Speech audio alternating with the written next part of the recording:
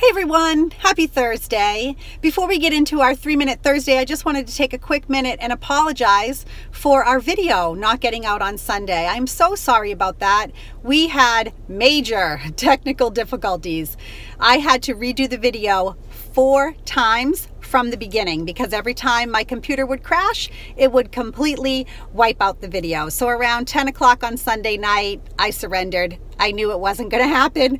But the good news is I did finally get it done. I saved it. It's safely backed up on a file and it will be coming your way on Sunday. So here's a few clips of some of the projects Jeff and I have been working on this week. Enjoy 3-Minute Thursday.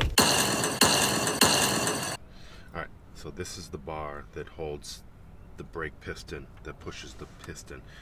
This gets mounted to the posts in the seat like this. Yep. You gotta pop off those 2 tabs, yep, unbolt it, pull back the seat, stick it underneath, and then remount it. I think I gotta do this in steps. So just tell me what the first step is. I have to pop these off, yep, and unbolt it. Yeah, okay. Right, with a ratchet. Okay, yep, got that. All right. Okay. All right, check me out. I got a ratchet, I got a screwdriver. I'm about to unbolt the driver's seat in my Jeep. Me, unbolting the driver's seat in my Jeep. A week ago, I didn't even know what a ratchet was. But not only do I know what it is, but now I know how to use it. So, look out, world. Step 1, remove bolts from driver's seat. Done. Step 2, attach this thing to this bar using an Allen wrench. Something else that I just learned. Bolt attached.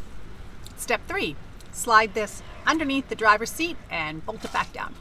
Chair installation, or I should say chair bracket installation complete.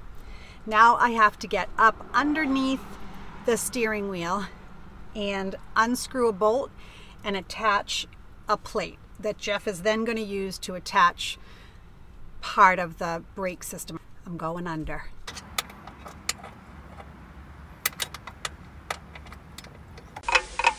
Now time to test out the braking system. We're just going to hook it up to the Airstream, push on the brakes, and hopefully the piston shoots out. And if that works, then the RV is fine.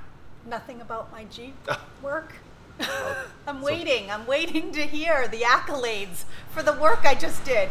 Outstanding work, you know, it's really impressive. You had to stand on your head, twist, and get into a yoga position. And I did that. Yeah. Lynn's turning into quite the mechanic. What would you do without me? I'm not sure. You need me. Desperately. I don't think if I got into that position, I don't think I'd ever get out. Okay, honey, apply the brakes. Oh! Nice job. Oh!